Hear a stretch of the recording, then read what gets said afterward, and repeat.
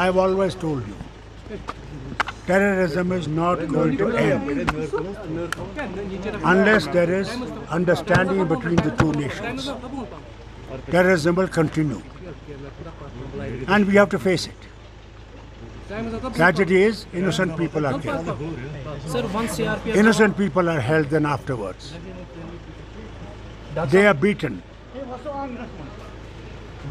That's unfortunate. One CRPF Jawan has also lost his life in Hiranagar attack yesterday. Many will lose. Many innocent people will die.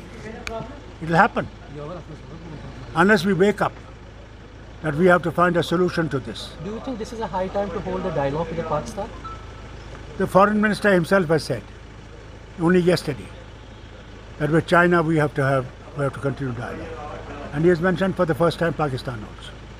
I hope they continue and they find a solution to it.